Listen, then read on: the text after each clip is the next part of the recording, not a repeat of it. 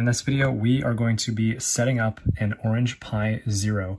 And so to do that, we will be using a little micro SD card. I have an 8 gig one here that is sufficient to hold the image that will be running the operating system on this guy. We also will be using a micro USB cable and a little USB power brick to supply power to this guy. And then finally, we're going to be using an Ethernet cable in order to allow devices on our network to communicate with this thing over the secure shell. So what I'm going to do is I'm going to be walking through these steps to download the image and to prepare it up for this micro SD card. And then once we get an image, we'll put this on. And then from there, we'll be putting it onto our network. And I've got one right here. It will grab an IP address, and basically once it's got an IP address, you will be able to move forward and start running commands on it. So we'll walk through all this, so stay tuned. All right, guys, so I have plugged my micro SD card into my computer. It's showing up right here as this 8 gig thing, and it's currently crashing. So let me just close Windows right now, Explorer. And so basically my whole point here is that we can see that this is our micro SD card. It shows up as a USB drive, but it's not. So just ignore that. But we know for sure that drive E is that micro SD card. So I'm going to click on Format, and then I'm going to tell it to keep the default FAT32 format. And you don't have to put anything for a volume label. And I'm just going to click on Start. And so what this is going to do is it's going to erase the contents of this drive. And then in Windows Explorer, you can see that we have this drive letter E corresponding to my micro SD card that is attached to this Windows machine right now. So now that you've formatted your drive, if you go to the armbian.com website, and I'll provide a link to this in the description, they have a page dedicated to the orangepi 0. And so you can go here and scroll down, and I just downloaded the first image right here. And it's important to note this is not the image itself, it is a zip of the image, so you will need to extract it.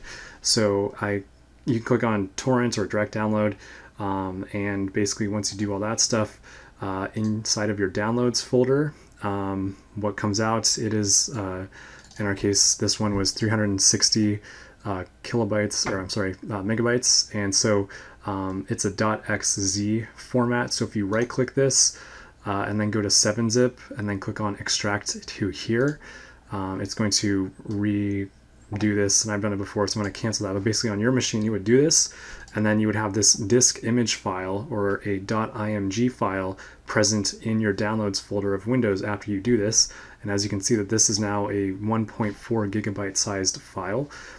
So after you've done that, the next thing is going to be to take this image file and then load it onto that micro SD card that is in our computer. And we remember that the drive letter path is E. So I have the Windows 32 Disk Manager installed. And so if I just run this guy, I'm clicking through yes, and I'm accepting the agreements. This was a free program that just helps you put your image onto onto a USB drive or a micro SD card. I'm just going to click on finish right here. This guy will open up, and it will ask us for where is our image file. I'm going to close out the README. So this image file is going to exist inside of our downloads. So if I click on this guy, you can see that it pulls up that image file that we extracted in our downloads folder. And then I'm going to click on open. And you can see that it's only recognizing drive E, which is our micro SD card that we've formatted already, as the one that we can move forward with burning this onto. And so that looks good. And then what we're going to do is we're going to click on write, and it's going to write the image to our disk. So we're going to click OK. And this can take a little bit of time, so I'm going to let this thing do its song and dance, and then we will get back to the action. Cool, so we just finished successfully putting our image onto the micro SD card, so I'm going to click OK. And then it's very important that after this completes, our image is on that E drive, so I'm going to right click it in Windows Explorer, and then I'm going to click on eject. And now we can safely remove this from our Windows computer, and I'm going to plug this into our orangepi right here, and then I'll show you guys the next steps of getting this thing on the network so we can start issuing some commands to it. So stay tuned.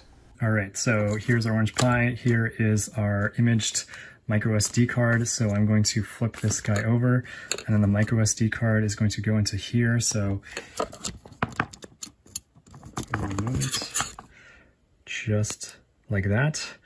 Now, what I'm going to do is I'm going to come down to here.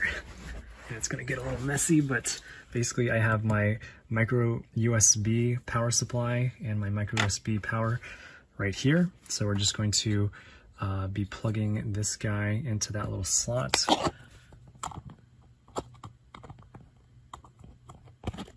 Okay, and now we can see that little green light's on. And what I have, so this is my router, it's a TP-Link model, is we're going to be plugging the Ethernet jack into this guy right here. So again,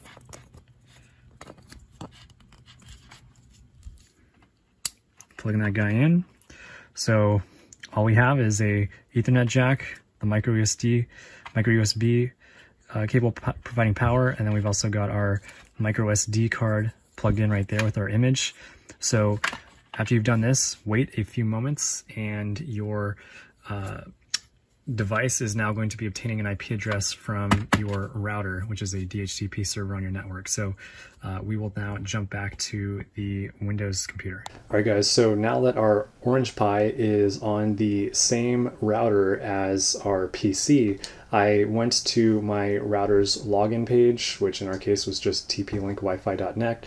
If you had a different brand router, this would be a different address, but you go to this page, you put in your password, and then you can view through this like network map tool all of the clients that are on your network right now. And so we can see that this is that desktop's IP address, and then we also have an IP address right here for the orangepi 0 itself, which is what we're interested in. So we're going to grab this bad boy, and then we're going to open up PuTTY, and if you don't have PuTTY installed yet, you will need it. But basically I'm going to hit the start key and then just type in PuTTY, and we will run this app.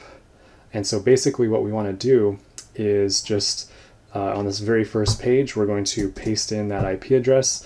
Port 22 is the default port that you make SSH calls from, so we're not going to change that. And then we're just going to hit click open, and it's going to tell us that this is potentially a very dangerous thing to be doing, and we're going to say that's okay. And it's going to ask us what user we want to log in as. Try to make this bigger, I can't, but basically I'm going to log in as root. That is a built-in account that came on that image, so we're just going to hit enter, and it's going to ask us for the password, and that password is 1234 by default. And then once you plug this guy in, it will prompt us to create a new root password. So you know, let's do p@ssword. Hopefully other people don't use that, and they don't like that. So we'll try something else. So they've got pretty big password requirements. If you get rejected enough times, I think it just takes you to this page. But hopefully you can come up with better passwords than I can. But the whole point here is that we have now established a connection to our orangepi on our network. So you could also be on a Mac right now or an Ubuntu machine, as long as you can SSH to this. So if I wanted to close out this window, I'm just going to close the session and open up PowerShell. I can make this a little bit bigger, SSH root at, and then that IP address. And they still do not like the fact that we could have a man-in-the-middle attack on my network. I'm okay with that, but that is it for logging in. Something else I do want to show you guys real quick is we go back to PuTTY and we go back to that IP address, and we again log in as root.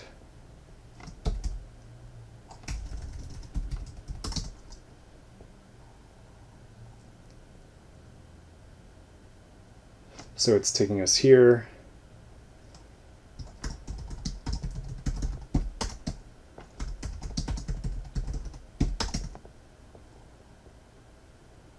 And they're going to ask us what type of default system command shell we want. So I'm going to say bash. and we're going to basically create a user account and password. I'll call this admin.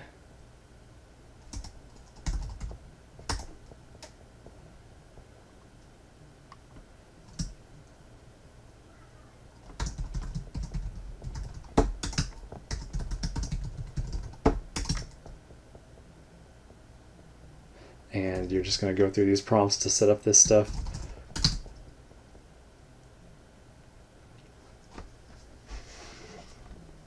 Okay.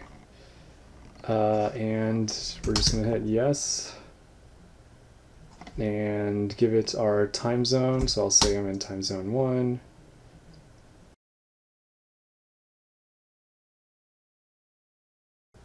Cool. And so we are now logged in as our user. And what I'm going to do is I'm going to just show that we can ping an external resource like google.com from our orangepi 0, and just like that we're off to the races. We can also do stuff like sudo apt-get update, and we can start loading in the most recent packages for stuff that we want to run on this, like Pi-hole. So that is going to be topics for other videos, but thank you all for watching. And if you've made it this far, congratulations, you now have a working Orange Pi on your network. So hope this is helpful stuff. Thank you all for watching again, and let me know if you have any questions, and be well.